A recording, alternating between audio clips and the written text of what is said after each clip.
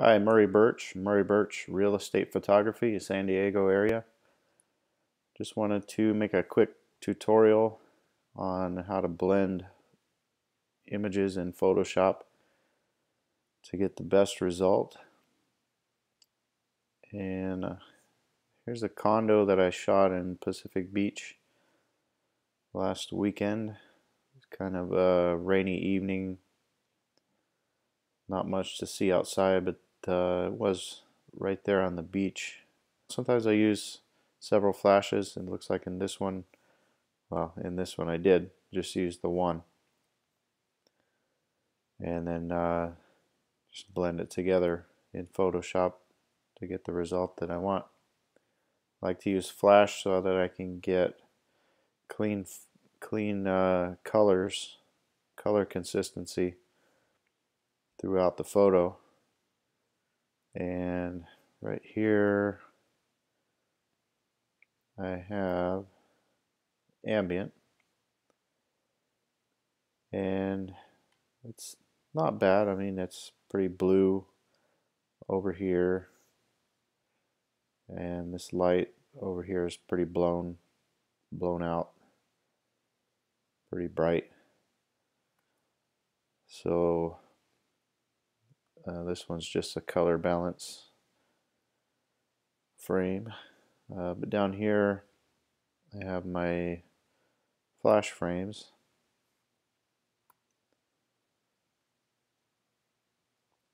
and you can see the light's a lot more controlled over here. I was able to hit I for info, and that'll bring up my EXIF data, or actually you can see it right here as well. There we go, there it is. 6.3 quarter second, 400 ISO, and my ambient shot, okay, no, 2 seconds, 6.3 ISO 400. So that's why this light is all pretty blown out. But I was trying to get some detail outside, I think, but really I should have turned the lights off inside so there wasn't all this reflection in the windows. But live and learn. And here's the final photo edited in Photoshop with all the frames blended together. Okay, so let's take this one, and I like to star the ones that I'm going to use, that I'm going to bring into Photoshop. So I starred this one for the ambient, and it looks like this one was for the right side of the living room, and then this one for the left side over here. So I'm going to double click, go down,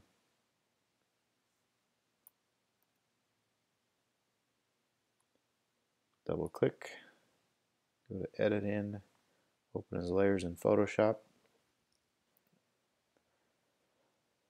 So let's see what we have here. Okay, so this one is for the left side.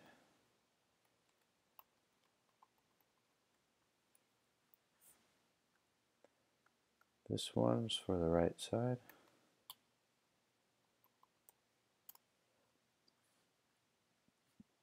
And this one is ambient.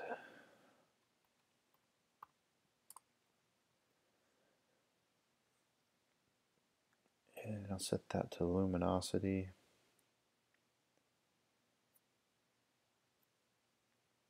Get a little bit of weird coloring over here just because you can see my tripod here coming through. And that's just using the light portion of that layer and none of the color information. Alright, so go down here, and normally I would just put a black layer mask on and just hide everything and paint it in. I think what I'm going to do here is grab a gradient. Just put a layer mask on, grab a gradient, and we're going black to white.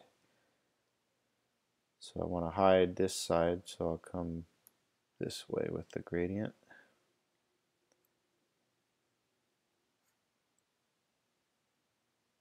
Okay. So I'll just grab my brush tool and soften that up a little bit right here. Transition. A bit of an abrupt transition there. Okay. And you can see pretty even lighting.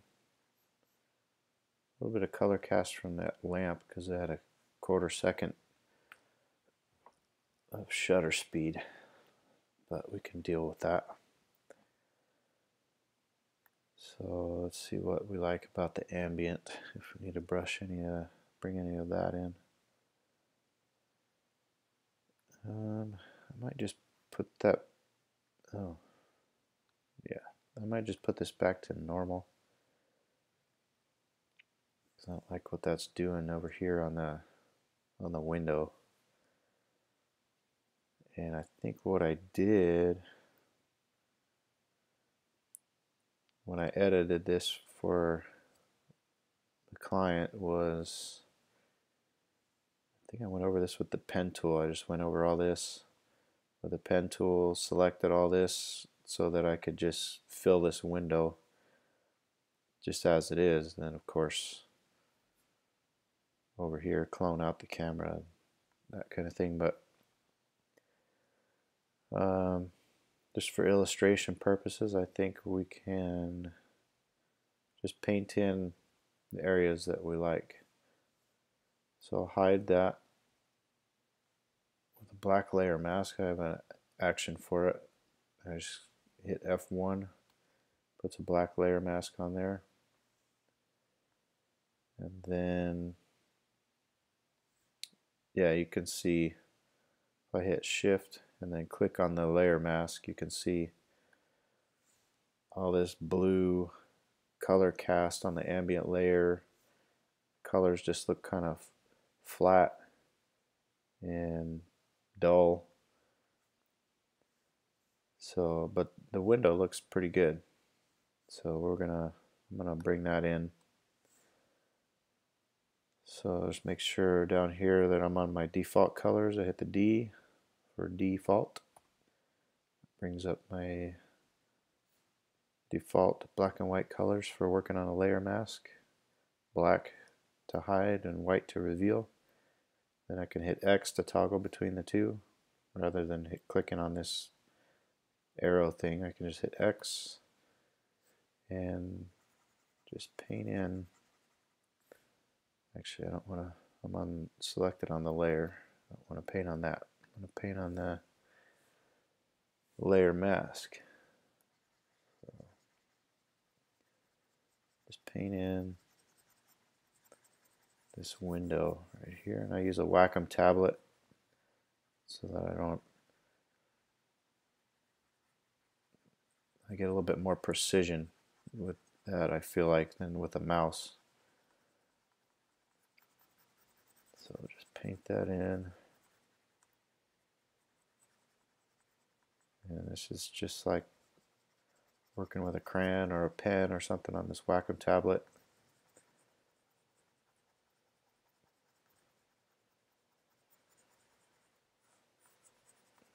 And that looks pretty good. Shift click and see if we want to bring anything else in. That ceiling looks nice and white. So I think what I might do, bring a little bit of that in. It is pretty bright, but flash layer. It's a little bit dark over here, so that works out. Coming in a little blue over here in this corner. Just hit X on the keyboard, and just paint that back out. Okay, so I mean that looks pretty good to me. I might just take a little bit of this yellow and warmth out of there with a hue saturation layer. So I'll bring down the yellows and the reds. Usually with house lights, interior lights, it's going to be reds and yellows that you're going to take the saturation out of, and that on and off. And on the table down here you can see it's bringing that down, taming that yellow a little bit. On the table that looks pretty good. So we'll just hit Command I to hide that effect, and we'll just paint it in where we want it. Get a white brush and just paint that in.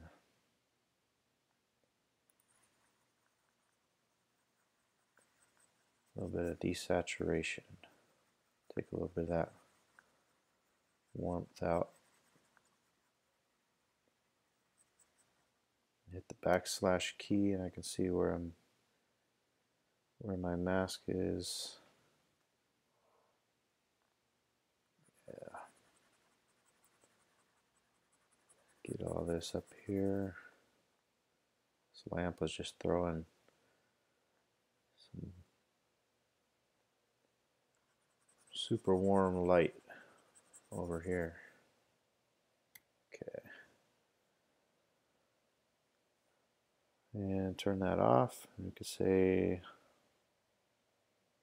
it kind of takes a little bit of that out. There's still a little bit of warmth there, but it looks a lot better than just this real vibrant, distracting kind of color. So you still get the warmth there to contrast nicely with the cool outside and the ocean and stuff. And actually on the ambient, I'm going to brush a little bit down here on the floor.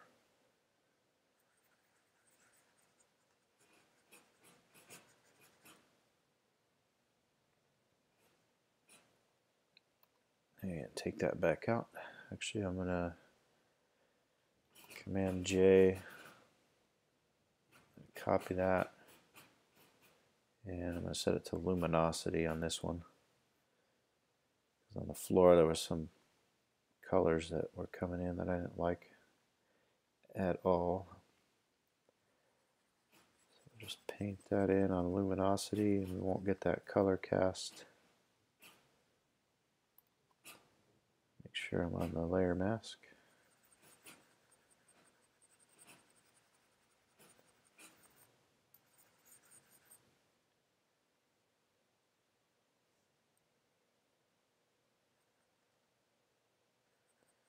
So we got the two lamps on either end of the couch here. So we'll get a little bit of a natural shadow of the table from those lamps. And that's looking pretty good. So I'll just hit Shift Option Command E.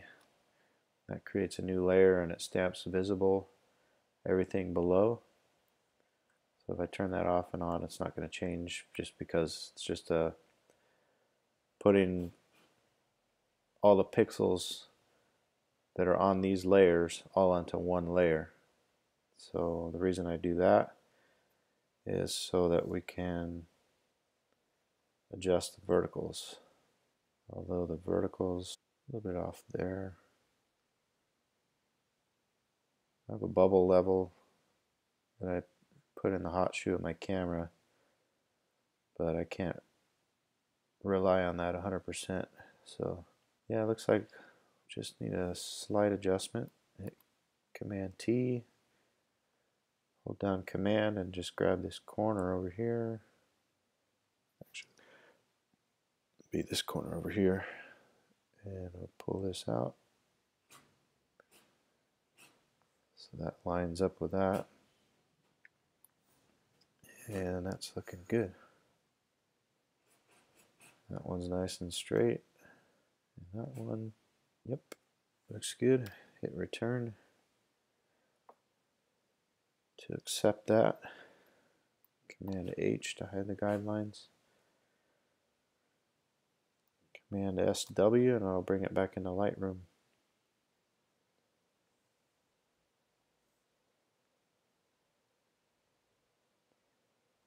Alright, here it is. And actually I forgot to, I have a sharpening action that I run. Could just do an unsharp mask or like a high pass layer or something like that. This is just what works for me. Adds a little bit of sharpening, a little bit of vibrance, a little bit of contrast. And I'll turn that off and back on, off and on. You can see it adds a little bit of contrast, sharpens it up a little bit, clarity, and kind of punches up the colors a little bit. So that looks good. Go back to Lightroom. So yeah, that's what I would do. And here is final photo. Hit F for full screen. And yeah, I just did a little bit of cloning to clone out the camera over here. And that's the final photo. A little bit of beach vibes going on out here. There wasn't any kind of sunset that night. It was just kind of a gloomy day. We were expecting some rain. So this is the final photo that I delivered. I don't think it looks too bad. Alright, yeah, if you liked the video, give it a thumbs up. Check out my website in the description below. And I'll talk to you later. This is Murray Birch.